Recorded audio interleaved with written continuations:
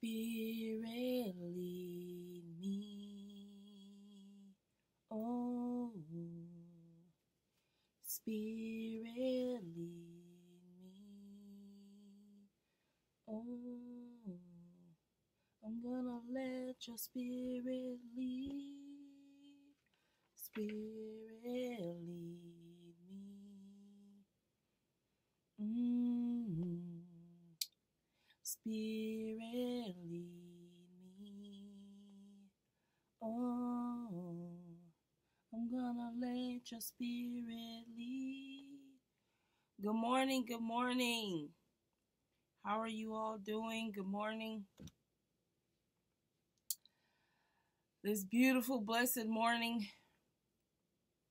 If my face look a little flushed, it's because I just got through cleaning it and putting some lotion on, so it's all kind of a little red. But good morning, good morning. How are you all doing?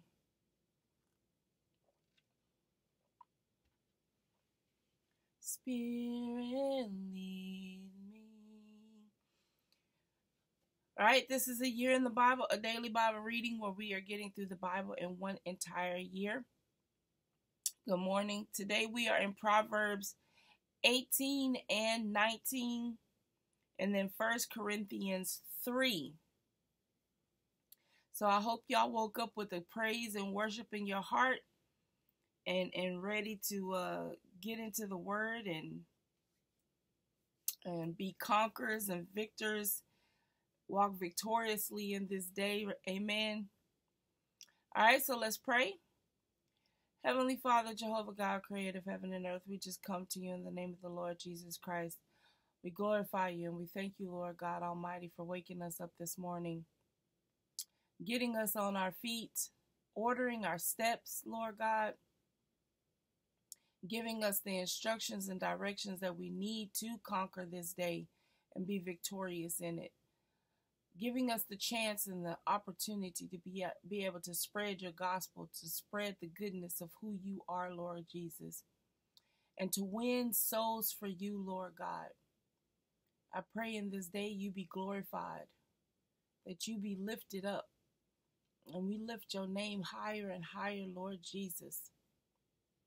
And we thank you, Lord Jesus, and we ask that this be a day of prosperity, that this be a day of increase in every area of our lives, Lord Jesus, that you pour your essence and your fire in us, Lord, and surround us and clothe us in your essence and your fire, Lord Jesus, giving us the energy and the strength to fulfill ministry in this day, Lord God.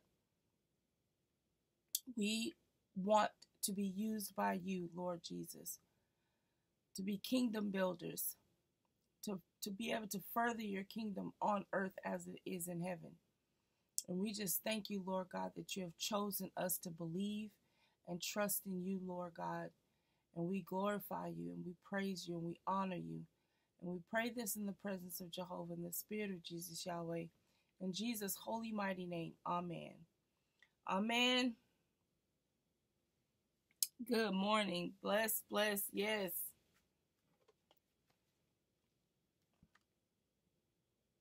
All right. So this is a year in the Bible, a daily Bible reading, where we are getting through the Bible in one entire year. We are in Proverbs 18 and 19 this morning.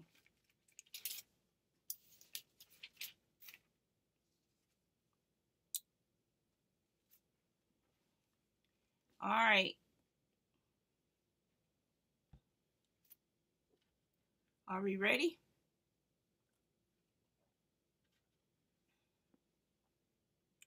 Proverbs 18. Through desire a man, having separated himself, seeketh and intermeddleth with all wisdom. A fool hath no delight in understanding, but that his heart may discover itself. When the wicked cometh, then cometh also contempt, and with ignominy reproach. The words of a man's mouth are as deep waters, and the wellspring of wisdom as a flowing brook. It is not good to accept the person of the wicked, to overthrow the righteous in judgment. A fool's lips enter into contention, and his mouth calleth for strokes. A fool's mouth is his destruction, and his lips are the snare of his soul. The words of a talebearer are as wounds, and they go down into the innermost parts of the belly. He also that is slothful in his work is brother to him that is a great waster. The name of the Lord is a strong tower. The righteous runneth into it and is safe. The rich man's wealth is his strong city, and as an high wall in his own conceit. Before destruction, the heart of man is haughty, and before honor is humility. He that answereth a matter before he heareth it, it is folly and shame unto him. The spirit of a man will sustain his infirmity, but a wounded spirit who can bear? The heart of the prudent getteth knowledge, and the ear of the wise seeketh knowledge. A man's gift maketh room for him, and bringeth him before great men.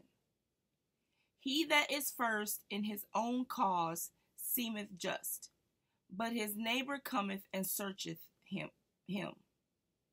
The lot causes contentions to cease, and parteth between the mighty. A brother offended is harder to be won than a strong city, and their contentions are like the bars of a castle. A man's belly shall be satisfied with the fruit of his mouth, and with the increase of his lips shall he be filled.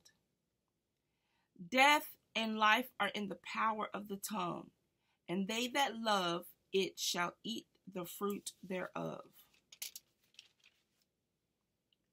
Whoso findeth a wife findeth a good thing, and obtaineth favor of the Lord. The poor useth entreaties, but the rich answereth roughly. A man that hath friends must show himself friendly, and there is a friend that sticketh closer than a brother. Amen. Good morning, good morning. So, which one of these really reached out to your heart this morning?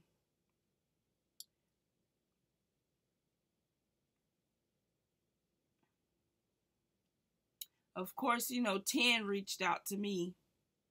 The name of the Lord is a strong tower, and the righteous runneth into it and is safe. We can always know that we can always depend on the Lord in every area of our life, and we can always run to him, for anything that we think we need. A lot of times it's because we think we need it, but he already knew that we were going to think we need it before we needed it. So we can always run to him, no matter what situation, circumstance, or anything like that we are in. And then, of course, verse 15, the heart of the prudent getteth knowledge, and the ear of the wise seeketh knowledge. I've always been one who want to understand and always want to know. It's like I have to know all the time. I've always been that person. And sometimes in my life, to other people, it's come across as I like to argue.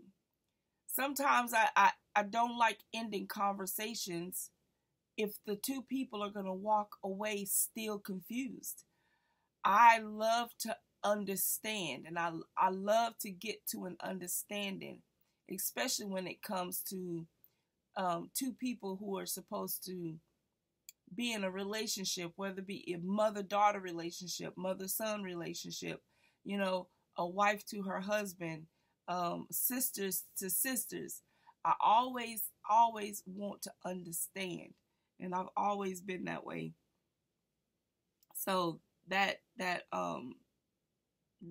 you know, reaches out to me, of course. So make sure y'all make some comments and say what's in your spirit as we are reading the words of God. This is for both of us, for all of us, you know, to do this together. All right, so if you are just coming on, this is A Year in the Bible, a daily Bible reading where we are getting through the Bible in one entire year. We are in Proverbs, and we just read chapter 18, and now we'll read 19.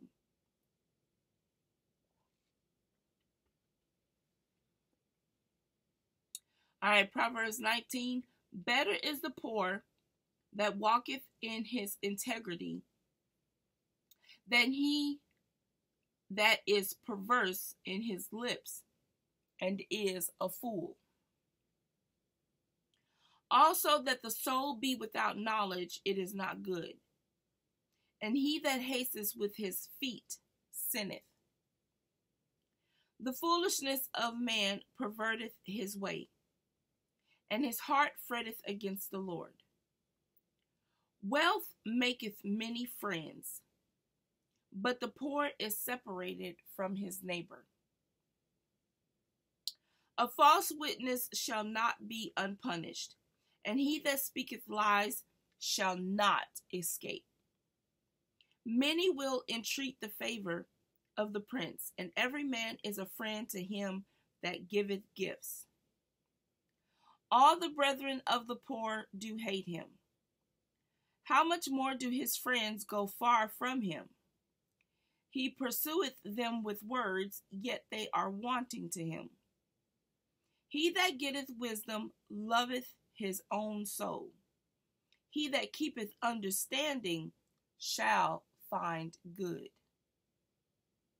A false witness shall not be unpunished, and he that speaketh lies shall perish. Okay, let's make a note that is said twice. Let's make a note that is said twice. So 10, delight is not seemly for a fool, much less for a servant to have rule over princes. The discretion of a man deferreth his anger, and it is his glory to pass over a transgression. The king's wrath is as the roaring of a lion, but his favor is as dew upon the grass. A foolish son is the calamity of his father, and the contentions of a wife are a continual dropping. House and riches are the inheritance of fathers, and a prudent wife is from the Lord. Slothfulness casteth into a deep sleep, and an idle soul shall suffer hunger. He that keepeth the commandment keepeth his own soul, but he that despises his ways shall die. He that hath pity upon the poor lendeth unto the Lord, and that which he hath given will he pay him again. Chasten thy son while there is hope, and let not thy soul spare for his crying.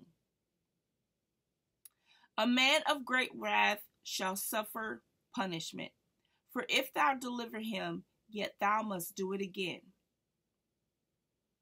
Hear counsel and receive instruction, that thou mayest be wise in the latter end. There are many devices in a man's heart. Nevertheless, the counsel of the Lord that shall stand. The desire of a man is his kindness, and a poor man is better than a liar. The fear of the Lord tendeth to life, and he that hath it shall abide satisfied. He shall not be visited with evil. A slothful man hideth his hand in his bosom, and will not so much as bring it to his mouth again. Smite a scorner, and the simple will beware, and reprove one that hath understanding, and he will understand knowledge. He that wasteth his father, and chasteth away his mother, is a son that causeth shame, and bringeth reproach. Cease, my son, to hear the instruction that causes to err from the words of knowledge. An ungodly witness scorneth judgment, and the mouth of the wicked devoureth iniquity. Judgments are prepared for scorners, and stripes for the back of fools. Amen. So I do want to point that out again. A false witness, verse 5 and 9 pretty much repeats itself. A false witness shall not be unpunished, and he that speaketh lies shall not escape. And then in 9, a false witness shall not be unpunished, and he that speaketh lies shall perish. So it pretty much you don't want to be real quick to accuse people and you don't know the whole story, or some people just falsely accuse people of things knowing that that person didn't do it. And liars, I mean, there are people who are out there that just lie, and they know that they're lying. They know that they're doing it. And so that was very interesting how he mentions that twice. But then also verse 17 reaches out to me.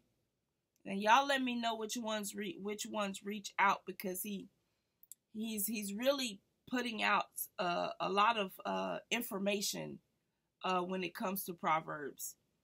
So 17, he that hath pity upon the poor lendeth unto the Lord, and that which he hath given will he pay him again.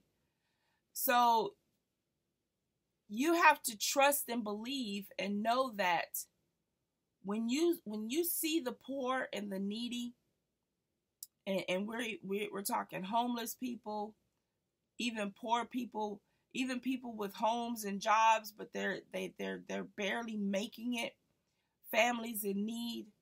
When you reach your hand out to help them, you are lending unto the Lord, he says.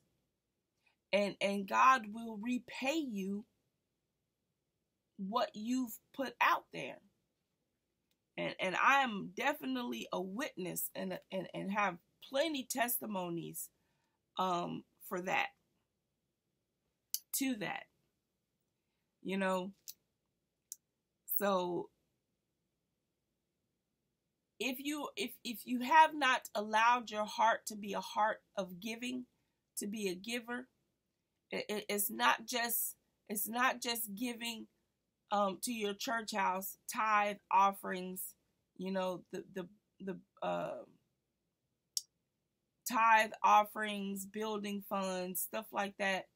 But it's to go out there and take care of, God wants us to take care of his people. And even we just read some few weeks back how he even wants us to feed the enemy and clothe the enemy.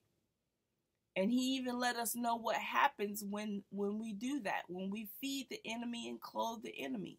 It's like God wants us to go out there and take care of his people.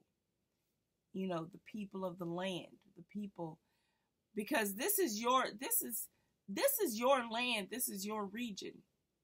Wherever you are, and you are a called, chosen person of God.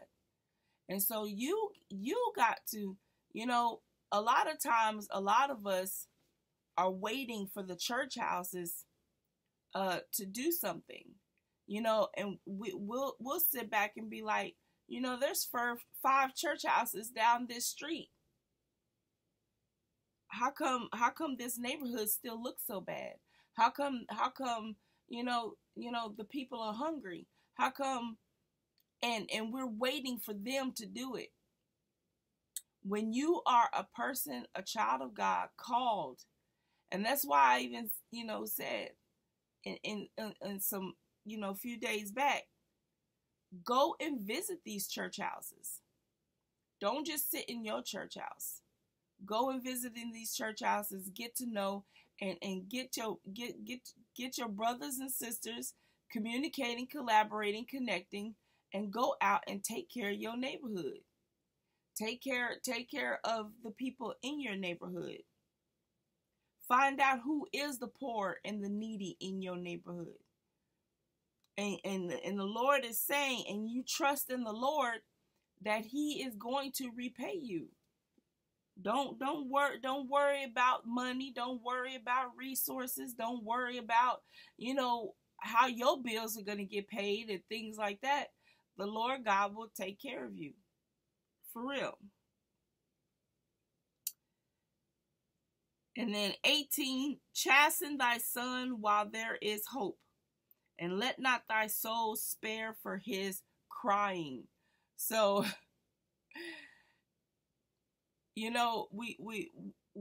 their parents, a lot of times you're reluctant to want to have to spank that hiney sometimes, or spank them hands when they're real little. But he's saying don't spare for his crying, because you need to discipline your children while you can. You need to discipline your children while you are able to, because we're always going to go back to children, because God really wants us to really teach and train the next generation, our children, in this word, because when they get older, especially around 15, I'm telling you, they get around 15 and it's like they just go their own way. But you don't want them to be out there being disciplined by the system. You don't want them to go out there and be disciplined by the system. You chastising them and disciplining them at home will be nothing compared to what the world darkness will do to them when they go out. So you want to get them while you can, and train them, discipline, chastise. You want to make sure that you have installed everything that you can to make sure that when they go out there, they know what to do, how to respond, and how to depend on the Lord Jesus for themselves, and allow the Holy Spirit to guide them and direct them. Amen. All right, so good morning. If you're just coming on, this is A Year in the Bible, a daily Bible reading where we are getting through the Bible in one entire year. We just read Proverbs 18 and 19. And so now we'll read 1 Corinthians 3. So anyone has any comments, anything to say? I'm trying to scroll to see if anybody's speaking.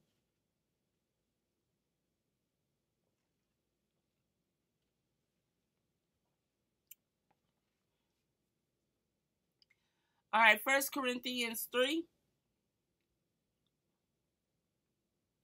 And I, brethren, could not speak unto you as unto spiritual, but as unto carnal, even as unto babes in Christ. I have fed you with milk and not with meat. For hitherto we were not able to bear it, neither yet now are ye able. For ye are yet carnal. For whereas there is among you envying, strife, and divisions, are ye not carnal, and walk as men? For while one saith, I am of Paul, and another, I am of Apollos, are ye not carnal? Who then is Paul, and who is Apollos?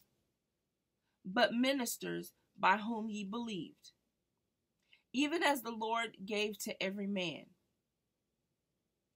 I have planted, Apollos watered, but God gave the increase.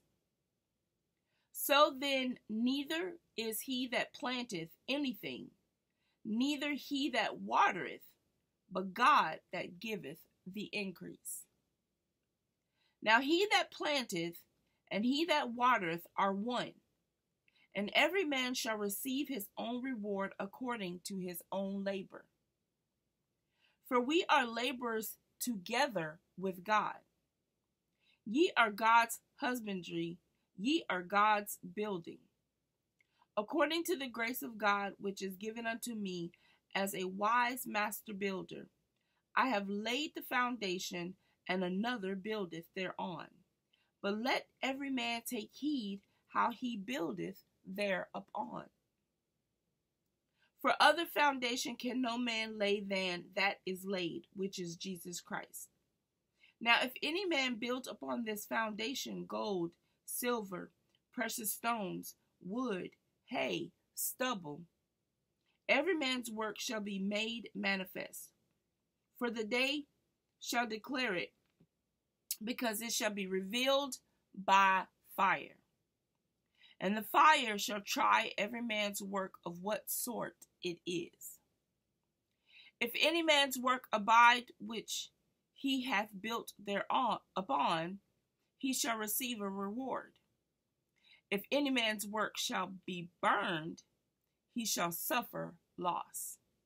But he himself shall be saved, yet so as by fire. Know ye not that ye are the temple of God, and that the Spirit of God dwelleth in you? If any man defile the temple of God, him shall God destroy. For the temple of God is holy, which temple ye are. Let no man deceive himself. If any man among you seemeth to be wise in this world, let him become a fool, that he may be wise. For the wisdom of this world is foolishness with God. For it is written, He taketh the wise in their own craftiness. And again, the Lord knoweth the thoughts of the wise, that they are vain. Therefore let no man glory in men, for all things are yours.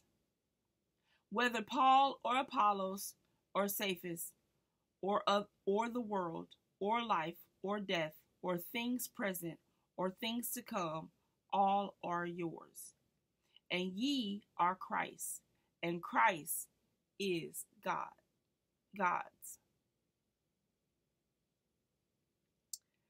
Okay, so there's a lot being said here. There's a lot being said here. Anyone have any comments on what we just read?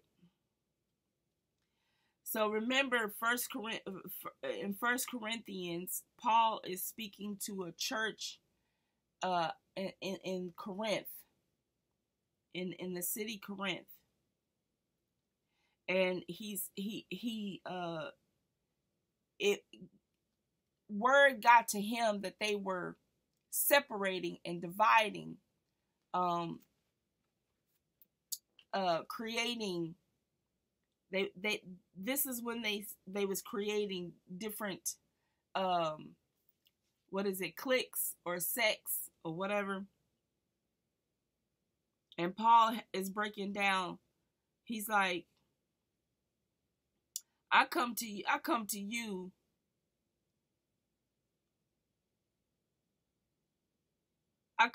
speaking to you as carnal and babes in Christ, because he's saying as long as we have the division between us, as long as we have, then we're really not eating from the meat of Christ yet, because we're still divided. As long as we have division, he says, because you're carnal, if there's still envying and strife and divisions, then you're walking as carnal men and women. You know, we have to remove these things from out of the body of Christ, all over. And I'm talking, we're all over, globally, all over the world. So as long as China is fighting with United States of America, you got people of God in China, you got people of God in the United States of America, you got people of God in Russia, you got people of God in Africa. But as long as there's still divisions, we're divided. We're not coming together. We're not allowing the Holy Spirit to create a one mind, one voice, where we're seeing the same thing, saying the same thing, all over. He's saying that we're still carnal. And we walk as men. We're not walking as a spiritual being. You know, we have to learn to come together and remove envy, strife, and divisions. And we got to be that one. And that's why I say, as long as I reach one, I know that I'm reaching millions. Because as long as you reach that one each day, one day at a time, you reach that one, and we will reach the millions.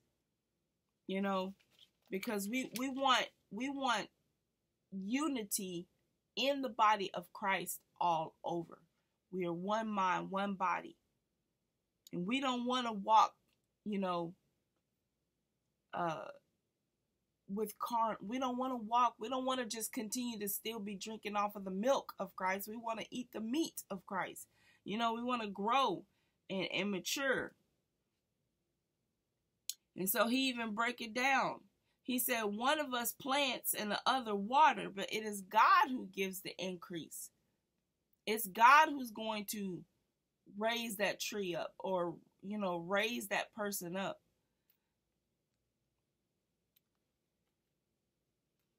And then verse 16, to know ye not that ye are the temple of God, and that the Spirit of God dwelleth in you?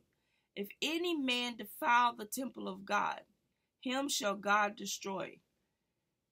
And that word defile, that's in, even if you watch evil, see evil, if you listen to evil, you know, with your music, if you watching horror movies or things like that, you're defiling the temple. Anything that you accept evil, anything evil that you accept, you are defiling the body. If you are still doing things that you know you shouldn't be doing, you're defiling the temple. It's like you have to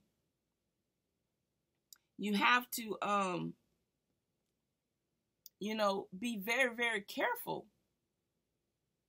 And that's why in 18 he said, let no man deceive himself.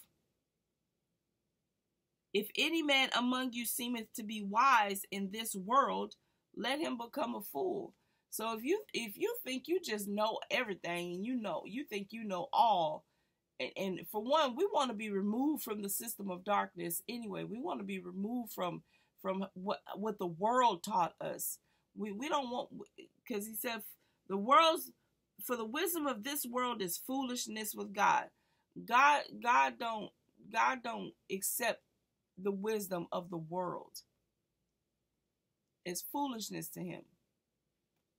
So there's a lot of things that we're being taught growing up that are in the world system that we need to remove out of our temples. We need to remove those things out of our system. And the only way you can do that is by staying in the Word and reading the Word and seeing what it is that God's wisdom is, and allowing the Holy Spirit to come in and teach. And so we want to, this is the only way we can become one mind, one body, one Christ. We can only by staying in the Word every single day. You know? Okay. We're not to chase after specific preachers or ministry. Rather, we should seek the God that they are preaching about, because it is God who plants, God who waters, and God who promotes growth. Amen. Amen. And then allowing God to use you to be someone who goes out and plants and waters. That's a true call. I mean, that's a very responsible calling to be someone who goes out there. Like even right now, as we're reading the words of God, we're planting even right now. You know, the Lord God, and he's going to come in and increase. He's going to come in and increase the knowledge, the understanding, the wisdom, and increase every area of our life. You know?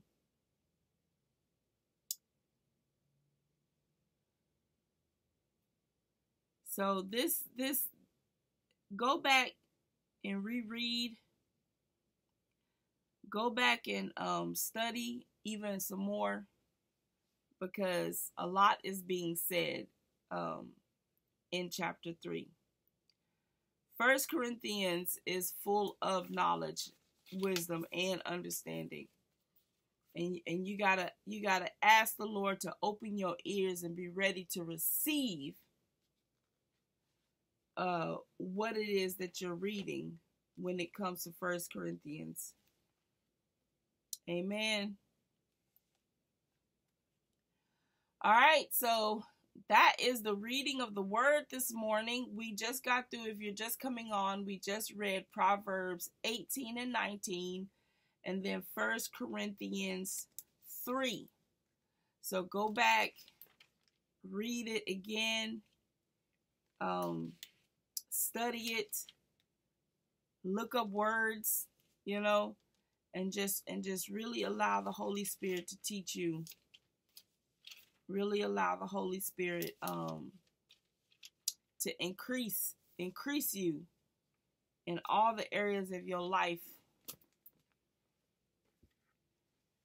And just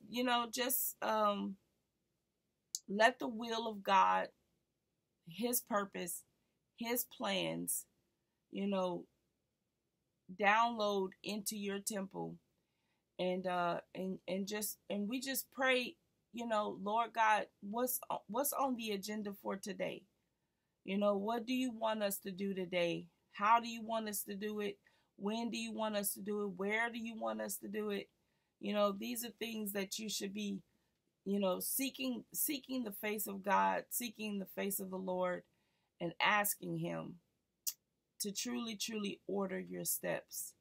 And just have it in your heart to be conquerors and walk victoriously in Christ Jesus today. Have it in your heart and in your mind that nothing will stop you from being used by the Lord to further his kingdom on earth as it is in heaven, to be kingdom builders. Let him use you to be someone who plants or someone who waters, you know, so he can come in and do the increase and grow, and let him use you today. So if there is nothing else, no one else going to say anything, no other comments.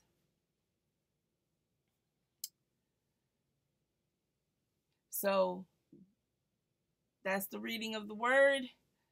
I pray and hope that you all have a wonderful, awesome, beautiful, blessed day on purpose. And I will see you 5:30 in the morning.